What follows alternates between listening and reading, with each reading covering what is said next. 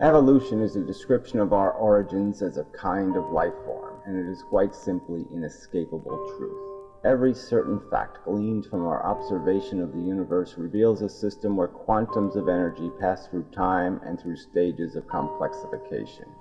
On Earth, some 4 billion years ago, a chain of that complexification achieved the rare attribute of self-regeneration or reproduction. We call such matter life and describe it as biology. Yet it remains in substance just chemistry, which is in turn just more rudimentary universal physics. Matter is energy contained in a controlled relationship or arrangement, and living matter is just a demonstration of how complex that arrangement can become with the passage of enough time.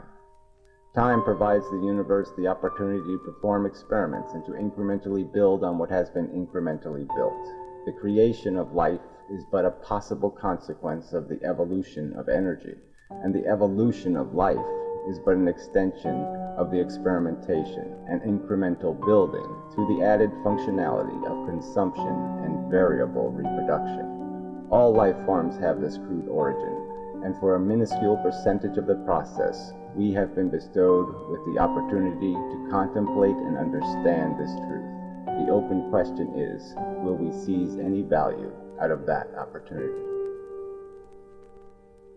I mean, let's look at what we are. Let's look at where we came from. Let's look what we were 10,000 years ago and what we were functioning to do. What are we based on? We're based on a device, a machine that was invented by nature billions of years ago that consumes and reproduces. That's what it does. It doesn't do anything else. It consumes and reproduces. It doesn't have any other mission. That's our Adam and our Eve. No mission besides that. Consume and reproduce. Period. And that blueprint is still inside of us. So intelligence, I think, looking at the whole thing, would say nature sucks. It's not that complicated. It's a simple ethic. There's all this deprivation and need created, and then it satisfies a little tiny portion of it. And in the process of satisfying that little portion of it, it consumes in harsh ways these other organisms. They are eaten alive. Their sensibilities brutalized. The horror is not only unimaginable on an individual scale, as a collective amount of horror that has taken place, there's no way to incorporate into our intellect. There's no way we can even put it on the scales. The mass is so huge. So certainly it sucks. It's a shitty design. Only an idiot would validate it. And what's your argument? How would you expect anything else? How could nature do anything else but suck, likely? And in all likelihood, it doesn't have a God running it. It doesn't have an intelligence running it.